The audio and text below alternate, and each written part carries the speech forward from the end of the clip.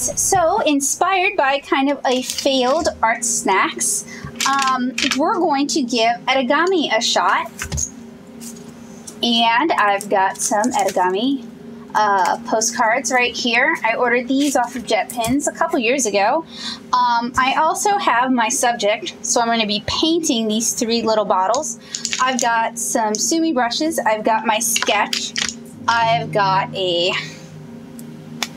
black brush pin for when I'm finished, and I've got some paints that are traditionally used for this, some Gansai paints. These are Kuritake's, and they were sent to me as a Christmas present from my friend Heidi. So I'm going to go ahead and get started attempting this. With Etegami, you can't be as heavy-handed as you would with other types of watercolor. So I'm going to have to use some discretion. And I think I'm going to do this in time-lapse and check in with you guys when it's fully finished. So I'll see you guys for the sign-off.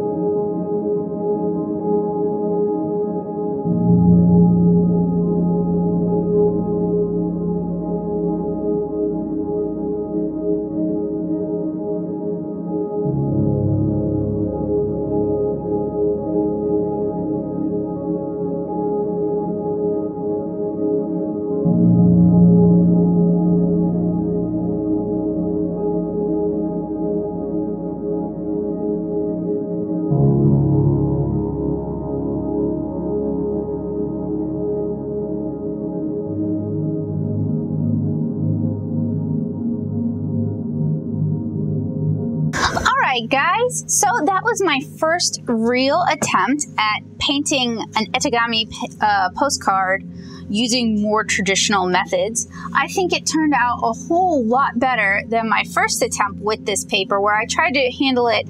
I wasn't trying to handle it exactly the way I would handle normal watercolor papers, but I didn't really understand just how different these papers are. So when I painted this, I went in looking at examples of other Etegami postcards, and I tried to keep what I wanted to do really simple, and I tried to modify my methods to better suit it. And I think this turned out a lot better than my prior attempts. And since I still have quite a few postcards left, I think I'll probably make a few more of these just to sort of familiarize myself with the technique. I hope you guys enjoyed this, and I hope this inspires you to go out and make some art that you can trade or send to somebody, just something to sort of brighten their day and maybe increase an appreciation for original pieces of art in somebody that you love. I can think of very few gifts nicer than, you know, a handmade piece of art. Even if it's just something little like this, it shows that you took time and that you care. And it doesn't have to be a work of art. It can be something that's very simple and it will still, if sent to the right person, have a great impact on their day. So I'm Becca Hilburn. I hope you guys enjoyed this. I can't really call it a tutorial because it was more of a time lapse, but I hope you guys enjoyed this little video on Etegami and Etegami paper and Gansai watercolors. I hope I inspired you, and I hope I left you a little bit richer for today. If you enjoyed this video, please take a moment to hit like, the thumbs up, let YouTube know that you enjoy content like this, that you would like to see more content like this. If you have any questions, would like to know my materials, or just want to talk about postcards, leave me a comment below and we can chat. If you really enjoyed this video and you think it might inspire someone else you know or you care about, would you do me a huge favor and use those social network sharing buttons down below to share this video with your friends and family? If you are interested in more correspondence art, we have an interview with an artist who did that. We interviewed her at ALA in 2015, and you can check out that video by clicking right here in the annotations. And if you would like to support more content like this, head on over to my Patreon at patreon.com for information on how to join the Natto Soup community. I'm Becca Hilburn. Thank you guys so much for hanging out with me today. As always, it's a pleasure. Bye.